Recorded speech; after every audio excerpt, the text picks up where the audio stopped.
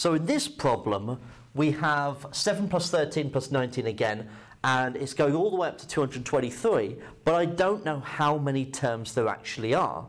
I need to add these all up, but I don't know what n is.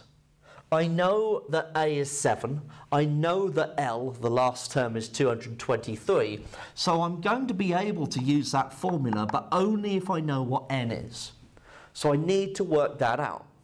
And in order to do that, I must use this formula here, okay? The nth term formula.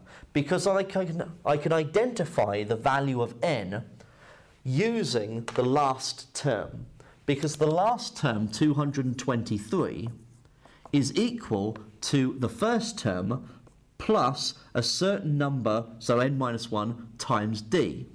So a is 7 plus n minus 1 times d, which is 6. So I need to rearrange this formula to get n equals, and that will tell me how many terms there are. So I can take 7 from both sides. 223 take away 7 is 216. Then divide both sides by the 6, and I get 36 is equal to n minus 1. So n must be 37. So there must be 37 terms in this series.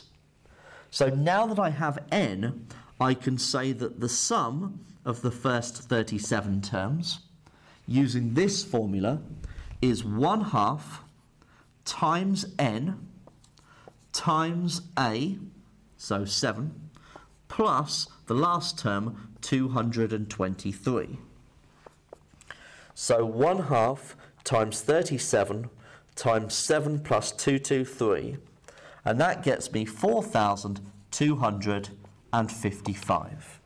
Okay, and that's how I can find how many terms there are in the sequence, the series, in order to then use the formula.